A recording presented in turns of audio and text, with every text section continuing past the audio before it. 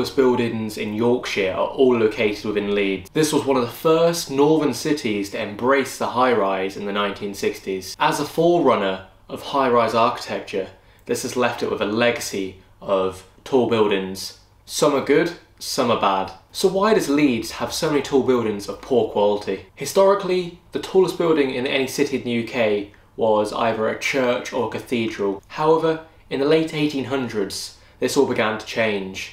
Civic buildings began as the new tall buildings to demonstrate civic pride and civic wealth. From 1858, the tallest building in Leeds was the Town Hall, complete with its domed tower. This stone building is now small on the skyline compared to the other skyscrapers and towers that exist. The Town Hall was originally designed as a municipal palace to demonstrate the civic pride and civic wealth of the area, and this held the top spot for 108 years.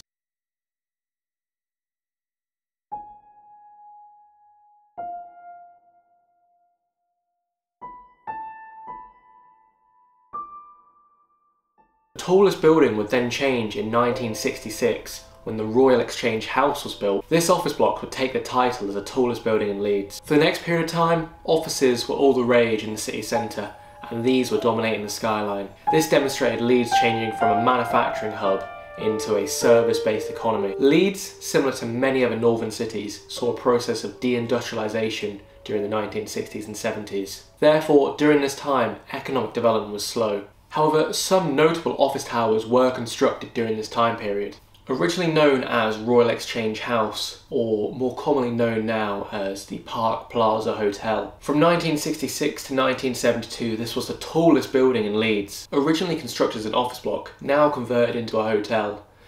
This is very distinctive on the skyline for all the wrong reasons. Since its refurbishment, this has been clad in a grey panelling with some glazing to break up the facade. The refurbishment leaves a lot to be desired, standing as a grey lump above the city centre, neither adding to or contributing to its variety. Prior to the refurbishment, this was a modernist looking office block with concrete panelling and glazing to break up. This had a rhythmical appearance that actually did stand out as quite striking. The refurbishment, however, is almost criminal in the way it disregarded the entire look and feel of the building and just stuck panelling on it. However, the changing needs of office space and the greater and greater floor plates that were required meant that office buildings like this were soon left to the wayside. The conversion to the hotel is the reason this tower is really still standing, and is the reason it has such a poor design quality.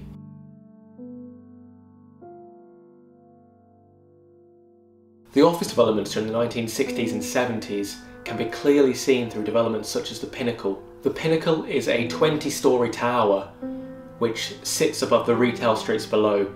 There's a striking juxtaposition with the 4 to 5-storey retail streets and this 20-storey tower sitting above it. Unlike the Park Plaza tower, the Pinnacle has been refurbished, but not in such a drastic way to take away its modernistic character. This is by no means a poor design tower, however it is a product of its time and it stands heavy on the skyline. This is made worse by the recent refurbishment, including the name The Pinnacle on top of the building as a branding exercise that really stands out.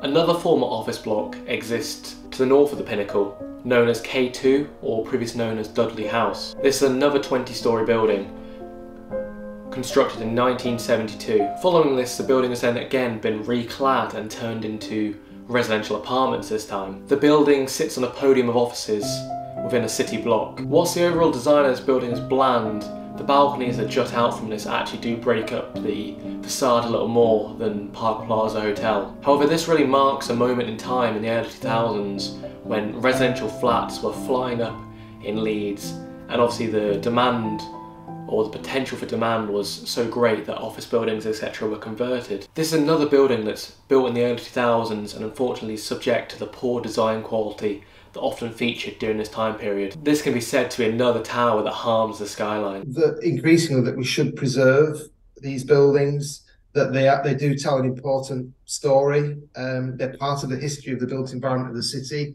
And whilst they may not be necessarily the most interesting buildings, what they represent in terms of the post-war transition from a city that was still heavily industrial, maybe to move towards a city that had a mixture of industries and working environments. I think they're quite important in that regard.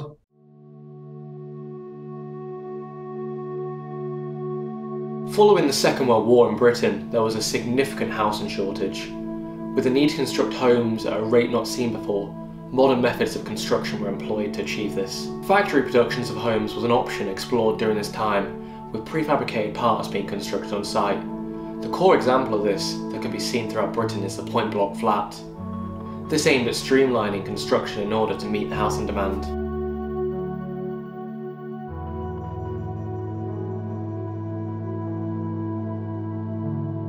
Built in 1964, the Oatland Tower is a series of residential blocks located to the north of Leeds Inner Ring Road. The tower itself is 17 stories tall, however, when viewed from the road this doesn't actually appear to be as tall due to the height difference. This is another tower that's been renovated with a render and green panelling placed over the original concrete panelling. There are numerous other examples of high-rises of social housing or previously built as social housing in the city, and Oatland Tower is not an exceptional or notable variety of this, but serves to demonstrate the type of accommodation that was built at this time that actually sits within the skyline. These high-rise also demonstrate a time period when there was a commitment by the government or to provide high-quality social homes for all of its residents. Following the 1968 Ronan Point disaster, where a gas explosion significantly damaged the structure of the point block, many residents began to express their concerns with feeling unsafe within these tower blocks.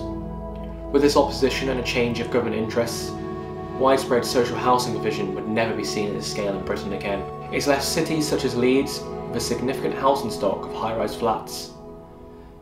A number of refurbishments have taken place to these. Some of these aim to hide the concrete panelling behind cladding. However, since the Grenfell disaster, there's been a wider scrutiny of the type of cladding used on these buildings.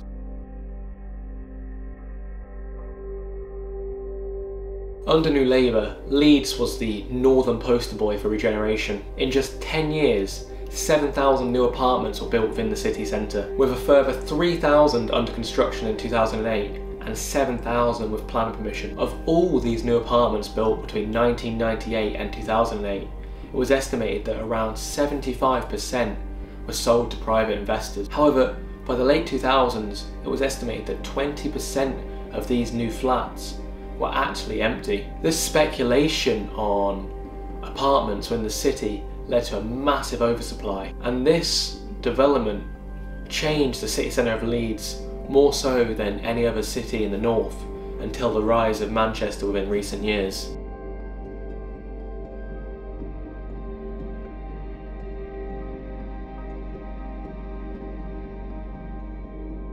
Leeds' most iconic tower is often referred to as a Dalek, otherwise known as Bridgewater Place. This white geometric beacon was the tallest building in Yorkshire for 14 years. It rises to 32 floors. This consists of offices at the lower ground level and then residential apartments above. This building has received criticism for its geometric form and cheap panelling that appear on it. This is a building that really looks out of place on a British skyline, and is not something I expect to see in a northern city. Further to the criticisms about design, this tower has had a further impact, and that is the wind microclimate it's created. The design of the tower unfortunately created a wind microclimate.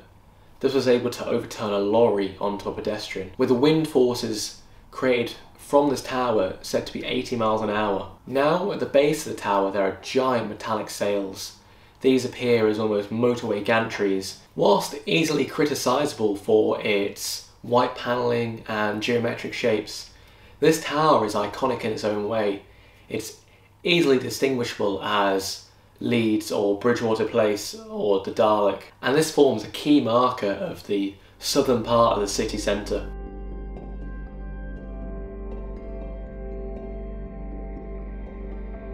Candle House is located to the south of Leeds train station and is an example of an irregular floor plate tower. This 23-storey tower contains offices, flats, and at ground floor level some retail space. This circular design and its relationship with Leeds train station creates a real marker for the city centre of Leeds, with this being visible from the train. The floors twist as this building climbs vertically. The brick cladding used also ties into the viaduct arches that Leeds train station is built on. Constructed in 2009, this is actually only built 2 years after Bridgewater Place, but the difference in design and quality of materials is really striking. To me, this is one of the examples of Leeds' best looking tall buildings.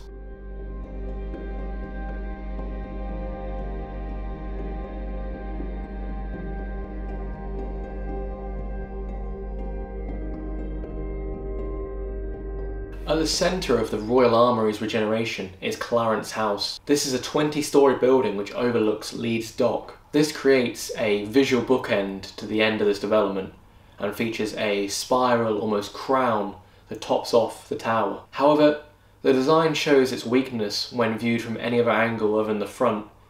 When you view it from the side or the back, outside of the Leeds Dock area, what you're greeted with is quite an expansive, white rendered wall that has very little to break it up. Whilst this tower is one of the better additions to the skyline, the poor rear elevation really sets to demonstrate how paper thin the regeneration of Leeds Dock actually is. The collapse of Leeds' residential market in the late 2000s can best be seen by 2 unbuilt proposals. These, if built, would have become the tallest residential buildings in Western Europe. An interesting point is actually, throughout history, when a world's tallest or a region's tallest building is often built, it often precedes an economic crash. For example, the Empire State Building being built during the Great Depression, or the Burj Khalifa also being completed just before the 2008 economic crash. This similar phenomenon was also replicated in Leeds with 2 unbuilt towers,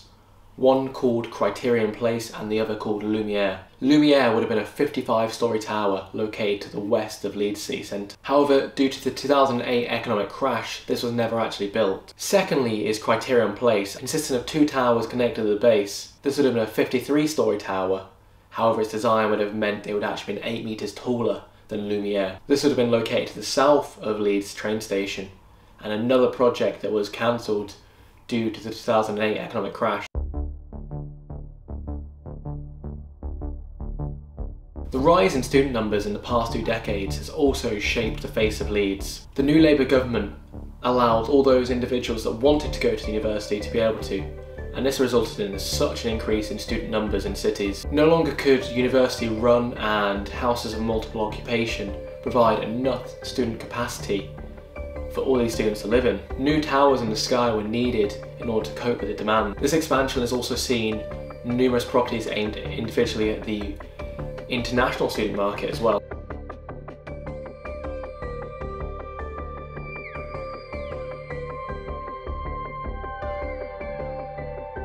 What has changed in Leeds is the architecture of the northern portion of the city surrounding the arena quarter. Rising around the arena is a sea of cladding and geometric shapes, offering ensuite living and gated communities for the sanity of mum back home. The student market is vastly different to the private renting market for flats. Instead of individual viewings, these are often undertaken on open days with students herded between blocks of flats. The students' main concern is the moving away from mum and dad, and the design of the building is unfortunately put to the wayside. As a captive market, the student developers know this, installing small windows, large gated areas, as well as bright, garish cladding. Whilst these buildings result in development and bring thousands in numbers of people to Leeds during the term time, the impact on the skyline has been notable around the arena quarter. As a contrast to the aforementioned student housing of poor quality, there are a few examples of high design quality. One of these is Broadcasting Tower.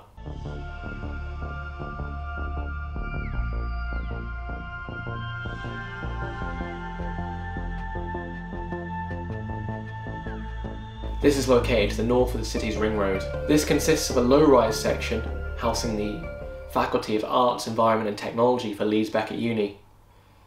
This connects in with the existing street scene, and whilst its rusted appearance does stand out, this culminates in with a tower at one end. The tower consists of student flats and consists of 3 blocks, of which these are set at different angles to create an overhang. In terms of student accommodation, this is one of the highest design qualities within the whole market, and this is represented, and this is won numerous awards for its design. Vita Student are one of the providers of student accommodation that often take the highest pride within their designs, and Vita Student buildings are somewhat often the best looking ones within any city. The Vita Student Tower, located within the arena core, has a very difficult setting.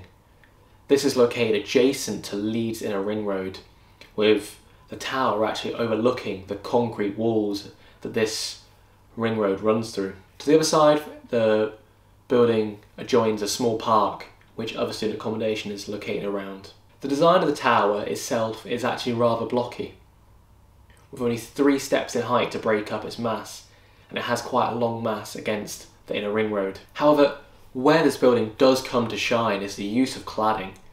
It's got this ceramic cladding with a rich texture that adds a lot of variety and visual interest to the building. When viewed up close, this really stands out as striking and real high quality cladding, in contrast to some of the buildings I'll mention later in this video. This building is only 18 stories in height and is now being dwarfed by some of the later student developments now in progress. The main cluster of Leeds student accommodation is formed around Atlas House and the arena. This area features a number of buildings of different architectural styles. This is crowned by Atlas House, which is the tallest building in Yorkshire and said to be the tallest student accommodation building in Northern Europe. This consists of Atlas House and 2 other blocks of different heights that form a student accommodation in this area. Atlas House, for such a tall building, has a rather blocky design and has very little to crown it off as the tallest building. This features a white stone cladding which does little to break up the mass of the building. The verticality of the glazing is the most interesting feature of this building. Where the building hits the ground, there is a small plaza with a few seats, but this is rather minute in comparison to the size of the building. The student market has allowed for the creation of some buildings which otherwise wouldn't be as easily supported. This can be clearly seen with 2 buildings, Sky Plaza and Opal 3. A characteristic of the design is the cheap cladding, especially used within these 2 towers. Opal 3 has an angular crown on top, which resembles a fin, but this is otherwise a blocky and bland tower on the skyline. These are some of the worst additions to Leeds skyline, and stand as monuments to the rise of student numbers within the city. The future of student housing in Leeds is often questioned, with people speculating that too much supply has been built with not enough demand, and this will echo the Leeds crash. However, the core reason for investing in student flats is to ease pressure from the housing market by encouraging students to take student flats rather than moving into house and multiple occupation. This in turn creates more housing supply for regular people. If student numbers were to drop in the future, it is possible for some of these buildings to be converted into normal residential use, as a lot of them would have floor plans that are more easily adaptable. So the starting point is it's a good thing. Yeah. I think where we are critical is of the designs of some of these buildings.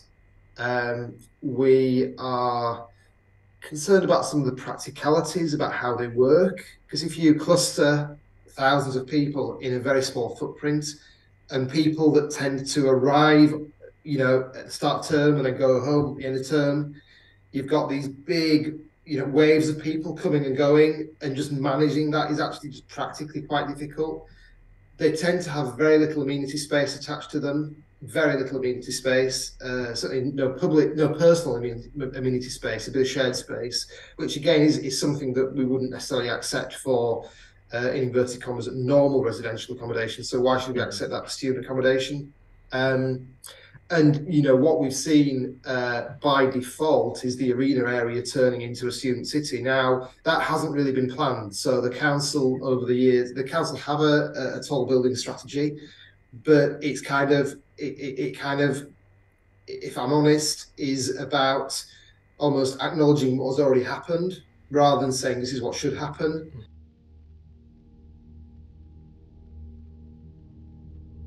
The rise of towers can now be seen across all city centres in the UK, with either proposals in place or actual towers being constructed. Multiple cities now are all completing their tallest building, as is the case in Leeds, Manchester and Newcastle. This could be due to a number of factors, such as the cost of land in cities, the difficulty of the planning process, or developers really wanting to maximise the value of the land they have. But how does Leeds actually plan its high-rises? So Leeds actually has a tall building supplementary planning document, and this is rather detailed. So why has Leeds approved so many tall buildings of poor quality? So a lot has happened since then. I mean, the building, I think that some of the buildings that feature in the document were never built.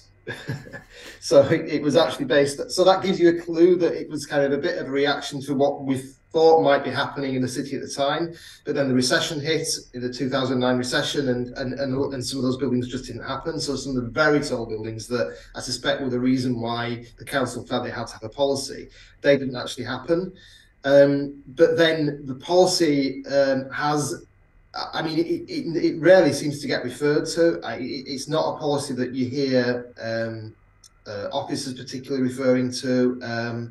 The plans panels, very rarely sort of say, oh, well, the policy says this doesn't fit with the policy. It's kind of been forgotten to an extent. And so what's happened instead is that buildings are looked at on a case-by-case basis. The guidance that Leeds has for tall buildings is some of the best guidance there actually is.